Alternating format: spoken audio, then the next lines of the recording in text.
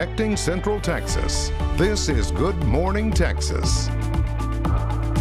Here are your top stories for today. Earlier this week, the Texas State Department of Health and Human Services announced the state was moving into Phase 1B of its distribution plan. That includes people over the age of 65, but several who qualify say they can't find anyone actually able to give it to them. Most hospitals and pharmacies don't have enough doses to offer.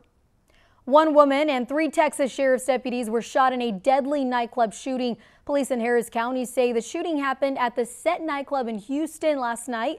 The deputies, who were working extra jobs at the club, tried to break up a fight in the parking lot after it closed, but a suspect opened fire, hitting a woman and the 3 deputies. The woman was taken to the hospital where she was pronounced dead. All 3 deputies are expected to survive their injuries. Officials said the suspect went to the hospital for a gunshot wound. He was then taken into custody.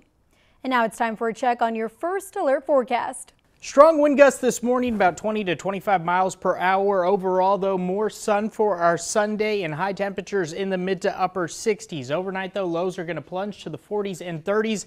And that general trend of warm afternoons is going to carry us forward through about Tuesday. Our next system arrives about midweek, bringing another chance of showers. Overall, though, quiet weather going into the week ahead.